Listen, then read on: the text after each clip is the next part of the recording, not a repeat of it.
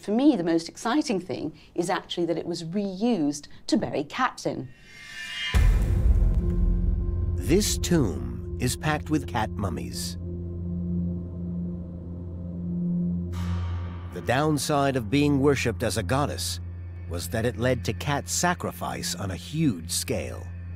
Pilgrims would buy these cats to give a blood sacrifice. And so for the cat goddess Bastet, you would offer up a cat, which would then be killed. And because it was her titular animal, it would attract her attention in the afterlife. The demand for sacrificial cats became so great, Egyptians were breeding hundreds of thousands of them.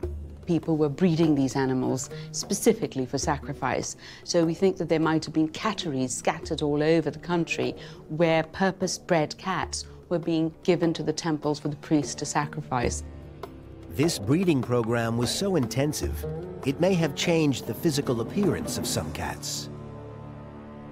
Here, this really sweet little paw. It's part of the foreleg of the cat. But what's extraordinary is that you can still see some of the fur here, and it's a ginger kitty. And a lot of the cats in paintings are ginger cats.